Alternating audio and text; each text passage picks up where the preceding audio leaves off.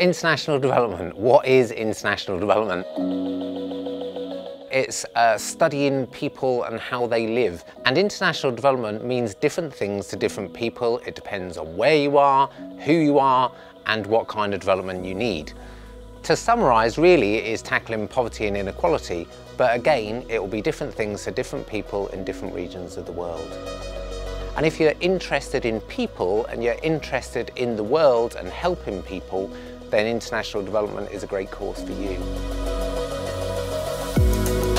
Development can happen here, or it can happen within your own village. It can even happen within a family. International development is about education, governance, politics at a local level and politics on a larger level, climate change, and something that I teach myself is how does media matter for international development? So there are lots of different things that we study here in the department. One of the things that we look at in the School of International Development is to create rounded students who can go on to be very employable in the future. So we teach different things like presentation skills, time management skills, project management skills. We also cover research skills as well. The great thing about international development is the range of careers you can go into. Our students have gone on to work for development banks, for small NGOs in rural Uganda, to a charity or local government in the UK.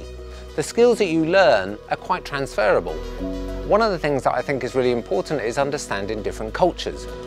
I really enjoy it when we have international students on the course, because when we have a student from Japan or China or Kenya or Chile, they bring their own experiences of their own cultures and how development actually works within their own countries. So it's really important to have that mix of international students within the department to discuss things firsthand from their own experiences. The kind of students that I think are always happy on our courses are people that have a passion for the world and a passion to help others.